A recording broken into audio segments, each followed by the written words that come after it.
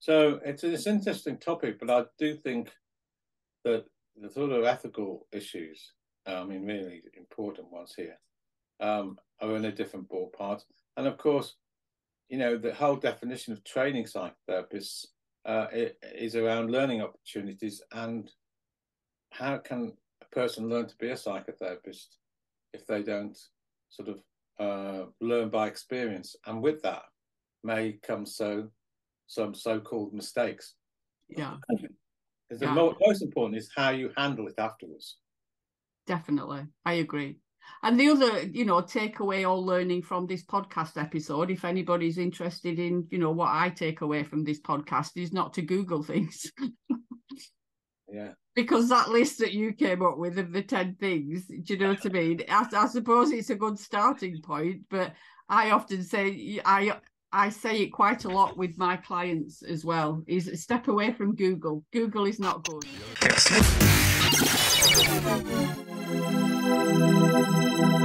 We demystify what goes on behind the therapy room door. Join us on this voyage of discovery and co-creative conversations.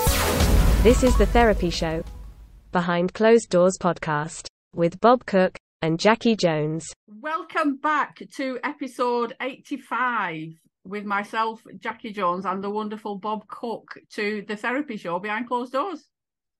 And what we're going to be talking about this week, Bob, is making mistakes in the therapy process. I'm glad I brought my cup of tea up.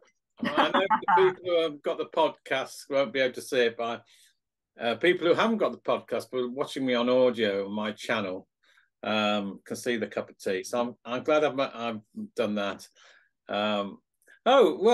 This title I only knew recently. I forgot when it was. When this would be the title. So I like to talk a lot in this podcast about how you repair ruptures in the psychotherapy process. Yes. I think mistakes are all learning experiences, and even can be seen as gifts. It's how you handle the ruptures in the psychotherapy process, which is most important. But anyway, I thought I'd just put mistakes into psychotherapy into Google, and there's many references to sort of 5 therapeutic mistakes, common counselling mistakes. So anyway, I just picked the 10 here from Psychology Today. I'll just read them out, and then right, number 1, they've got forgetting the important players in the client's life. Okay. It is crucial for therapists to take careful notes following sessions, which include recording the names of significant others in the client's story. Confusing the name of the client's ex-husband and current partner in the midst of the therapeutic journey is not acceptable. Very parent, isn't it? It is, but it's very true. Well, I like to say something about it in a minute. The therapist should be immersed in the story. Okay, now all these one to 10 are very parent-led about should this and should that and should not. I think that most therapists, counsellors, regardless of what type of memory they've got, actually, do their best to actually remember the narratives of the story, and may or may not sometimes in the process forget some of the players is the wrong one, some of the major key factors in the client's story, and even might forget their name or even give another name. But you see, it's not so much that. I mean, that may cause the rupture in the psychotherapy process. I feel I'm going to be saying this many times, what I'm going to say now. It's how you handle the rupture. Yeah. It's not so much that you're forgetting is the problem. I mean, okay, a person, I was in therapy myself. So if my therapist forgot my wife's name or something, okay, I might be momentarily hurt, if you want to put that way. However, it's how the therapist handles it, which is the next step. So, for example, if they say, oh, sorry, or some sort of apology, or some sort of accounting for the hurt it caused me, if it did. Yeah. That's the most important thing. Yeah. Because then I think all these ruptures I'm going to talk about, or we're talking about here, if we want to call them mistakes, can be dealt with. And then most of them can be dealt with by accounting for the, in inverted commas, forgetfulness, or accounting for the whatever. Because, you know, the other way to look at this, and I'm sure you're going to have a lot of thoughts on this, which may even be different from mine. But an average therapist, an average one, works 5 days a week, might have 20 clients a week. Yeah. You might have on their books, let's say 20. Let's just say that. I know therapists have many more. And if they're working relationally over time with a client, or, you know, they've got a lot to remember. Now, they usually remember the emotional stories, but somebody who just comes for the first time, they may not remember. And also, there could be a lot of transferential issues in this, where, say, the client reminds them of their mother or something like that. So unconsciously, they may forget the, in inverted commas, mother's name, or however you want to look at it. The most important thing, I think, is how they handle the so-called rupture. Yeah, to acknowledge it. Yeah. Yeah. Because therapists aren't perfect. God, no. Even more so. You know, I'm of a certain age where menopause and one thing and another. It's like you do have brain fog every so often, and it's like that name is just not in my brain at all today. Yeah. I was astonished. I'm going to read a few more out. How almost every so-called mistake the Psychological Today list is, it's very apparent. They should be doing this. They shouldn't be doing this. Yeah. And I sort of have some resistance in the word should. Me too. I think it should be banned from the vocabulary. Yeah. I don't think therapists go out of their way to hurt their clients or whatever it is I'm going to be reading out at the moment. By far the most important thing is how they then deal with that. Yeah. 100%. I agree. And like I said, just acknowledging that you've forgotten or a mistake, rather than trying to, you know, pussyfoot around it or avoid the situation or whatever. Yeah. That's one thing. Yeah. Because sometimes it's not even just the client and the partner. They've got, you know, 3 kids as well that they often talk about. And, you know, if you have 20 clients, for every one of those clients, there's probably 5 or 6 important people in that person's life. So you're talking over 100 names that you've got to try and pull out the bag sometimes. And remember, and I don't want to excuse therapists here, but the second point I want to say in this how we deal with ruptures process is, besides apologizing or accounting for the so-called rupture, it is imperative, I think, the therapist then goes on to say something like, and is this familiar for you? In other words, is it familiar for you that people have disappointed you? Yeah. Or is it familiar in your life that you felt discounted? So they use the, if you want to call this mistake, but I'm going to say mistake always with inverted commas, to inquire about somebody's past and script. Yeah. That's what I mean by gift. Yeah. Yeah, because it is a valuable tool. You know, it's like, is it familiar for you to be disappointed in the way that you feel disappointed at me now? Yeah. Because in a way, no disrespect to all the therapists and counsellors listening to this, they're not the most important people. The most important people are the people in the person's history who have continually, in a cumulative way, disappointed or hurt them. And it's a good opening for exploration around all of that in the therapy room. Oh. Yeah. So you must have surely the many, errors, mistakes, ruptures, whatever we're going to call this. You would have followed this through and say, well, I assume you will, and is this a repetitive process? And have you felt this way before? Whatever it is. Yeah. And it's like you say, it's about using it as an opportunity to explore it. Yeah. It's a gift. It is. And it's a lovely way of looking at it, because I know, some of the people listening that are quite new to it don't want to make mistakes, but we are only human and we will make mistakes in the therapy room. There's no doubt about it. Impossible. And over the years, I've trained many people to be psychotherapists, as you know. And I can say universally that one of the themes of the beginning therapists who go on placements, they then go into supervision. And one of the central themes is the very early therapist or trainee therapist believes they have to be perfect. Yeah. But they have to get it right. Yeah. They can never get it wrong. And the problem with that process is, too, it's a very hard narrative to put on yourself, but it also buys into a system for the client. In other words, the other person can't be vulnerable.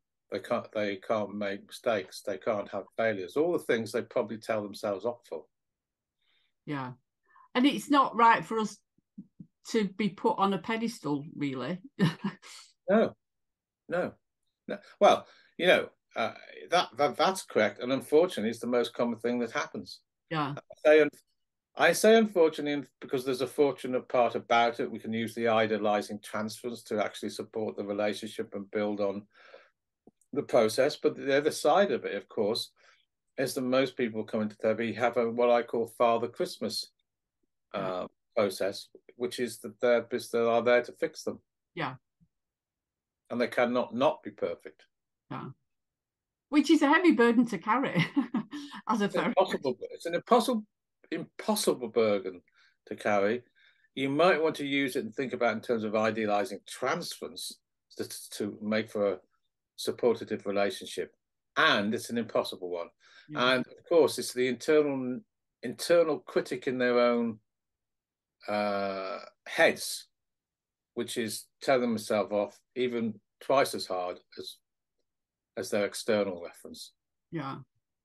Because in their heads, they probably carry a very vicious internal critic, which is telling them they can't be a failure. They have to be perfect. They can't get things wrong, and that they're stupid and they're this or that. Yeah. If they're not getting 9 out of 10 or 10 out of 10 in anything in their lives.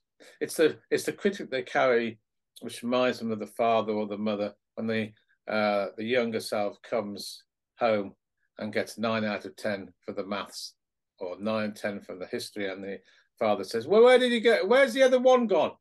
It's that type on the one that you didn't get. Yeah, it's that internal critic they carry with them. Yeah, and there's again, I think it's my stuff. But there's something for me that I always feel uncomfortable about being thought of or referred to as an expert. Oh, yes. And 9 out of 10 people who come to see therapists, this is why I call it a Father Christmas process. Expect the therapist to fix them. Yeah. And therefore they project that the therapist is the expert. Yeah. That's the hidden Father Christmas process, for most clients that come in through the room. And I think it's a really good topic and a really good, conversation and exploration about the hidden things that are in the therapy room that often... That would be a great podcast, but this is one. Yeah. Right. Great podcast. And the Father Christmas process is extraordinarily powerful. Yeah.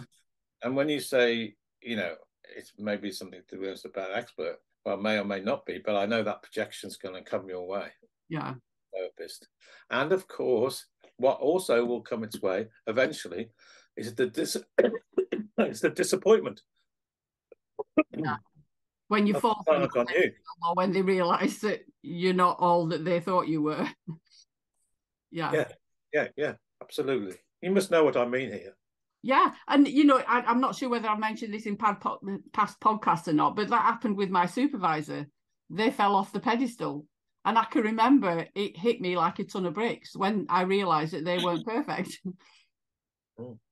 They can't be perfect. Yeah, because there's no such thing. No. In fact, they set themselves up to fail. Anybody who goes through that whole process of attempting to be perfect is always setting themselves up to fail. Yeah. Because there isn't such a thing. Certainly not a perfect therapist, anyway. So what's number 2 on the list? Oh, yes. They're mostly going to be should do this and should do that. That's what I'm saying. It doesn't, Anyway, number 2, not being attuned to the client's feelings and mislabeling them. Suggesting, for example, that the client is angry when they are sad is an empathic failure. It's crucial to listen very carefully prior to labeling a feeling. The therapist's role is to join the client and utilize the client's input to then label the feeling.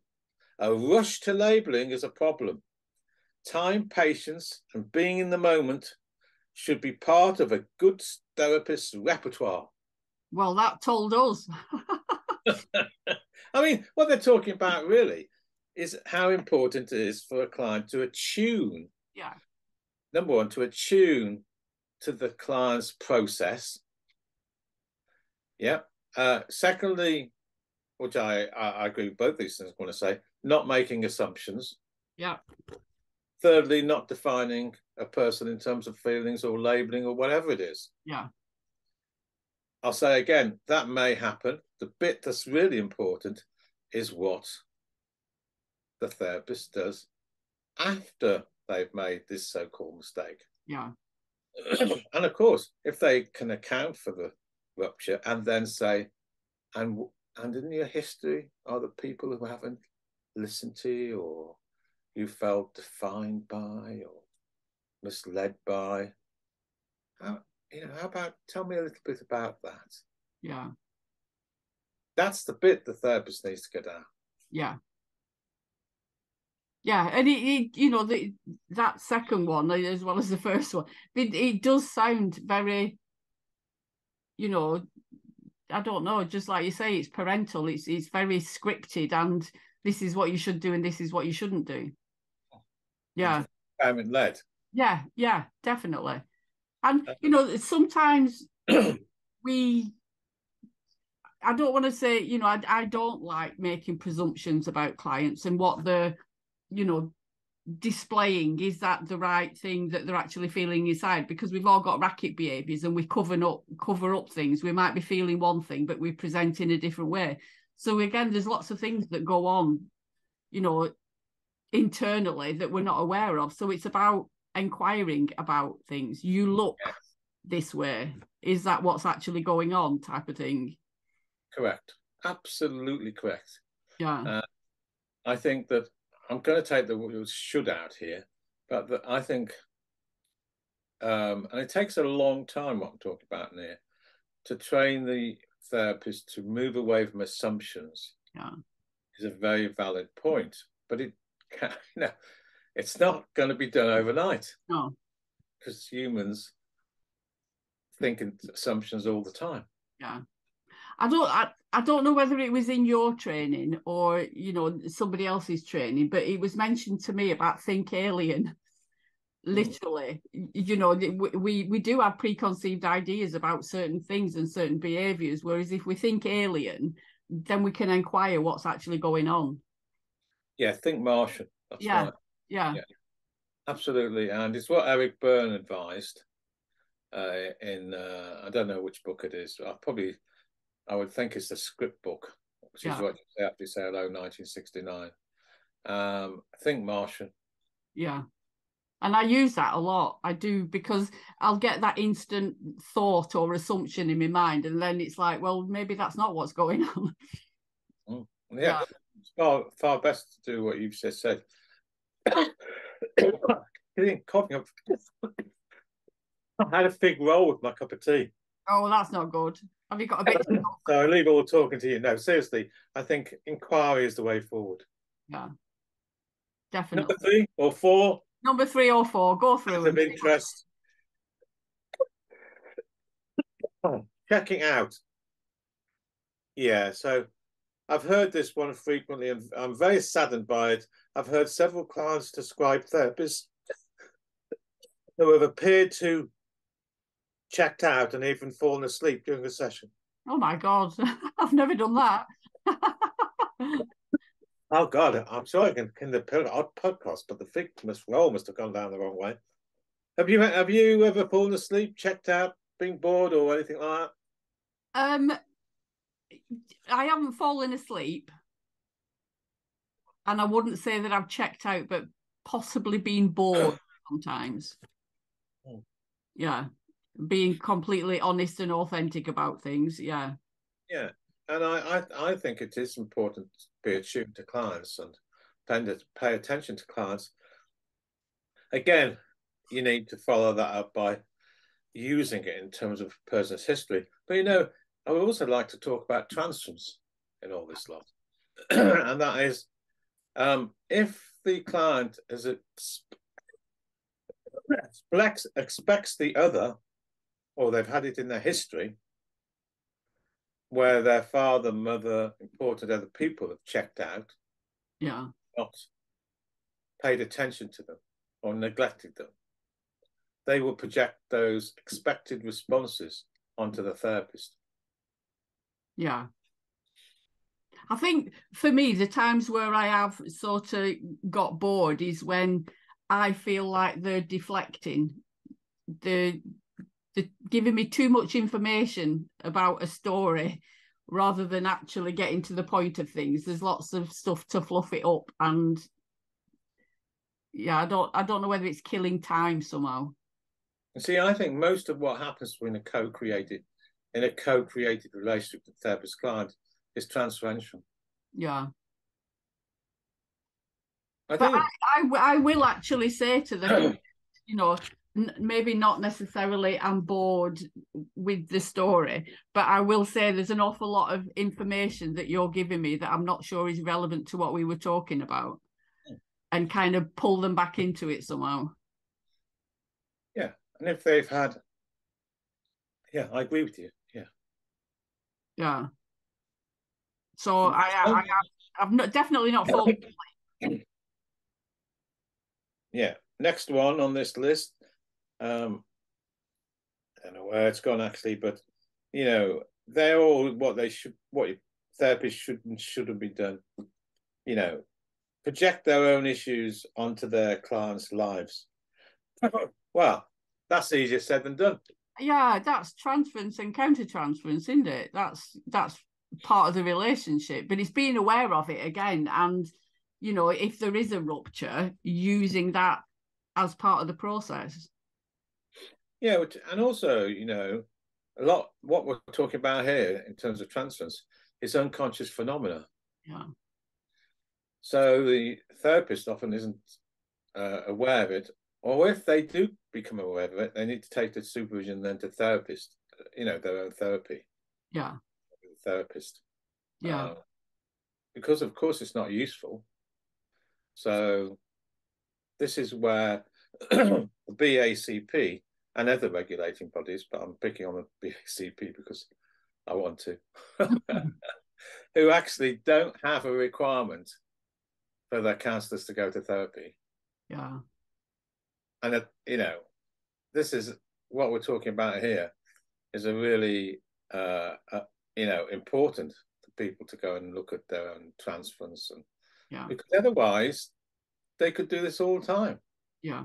I think it's also worth mentioning as well that, we have a life outside of the therapy room, and things happen to us, the life events and things like that we wouldn't be human if we didn't take some of that into the therapy room with us. Yeah, I agree completely with you. And I think it's a duty of therapists and counsellors to have their own therapy. Yeah, so that we can work through our own things rather than constantly taking it in the therapy room with us. Yeah, because it's a really, if we don't do that, it's a really hard ask, actually. Yeah. Because we're not aware of it. Yeah. In the UK, CP is 160 hours. They have to do 40 hours a year. I've been in therapy. I was in therapy almost the duration of my 36-year career. So I saw it as a sort of real sort of, I would say a real duty along. It's part of the job. Now, I'm not suggesting, to anybody listening, they have to be in therapy or access to therapy for all of their career. But I am suggesting that they need to have a good stint of therapy. I think the UK CP would say 40 therapy hours a year is quite good. That's 160 hours through training. It gives the therapist a chance to actually reflect on their own script, and it would help stop or at least minimize the therapist projecting their own issues on a client. Yeah, I also think it's quite helpful for the client to maybe be aware that we've also experienced therapy. Yeah, it's kind of like having a baby and you find out that the midwife has never had kids. It's like you don't know what this feels like. You haven't experienced it firsthand. No, it's very important. So that was another one. Another one out of this Psychology Today magazine. Therapists should talk about themselves too much. In other words, what they're really talking about is bringing their own ego into the therapy room. And, the problem with that is if a therapist does that too much, they take away the opportunity for the client to talk about their own story, number one. And secondly, the client, again, has probably had a history of significant other people defining them or over them. Having said that, did you, when you were seeing clients, did you do a check-in? In group, always. So okay. I always check-in. Yeah. Individual. I know that some therapists do just take 5 minutes to do a quick check-in, what the client's been up to and what you've been up to as a start off to the therapy session, and others don't. Oh, well, I have heard of therapists who, this is individually, who have said, okay, what you've been doing over the week in terms of getting some continuity from session to session. I've not heard of, though, a therapist talking about what they've been doing for the week. Okay. That doesn't mean it doesn't happen. Yeah. Because I suspect in the so-called relational therapy turn that we've had, where relationship is key to, that I can see that. I can, my fantasy is I can imagine that happening.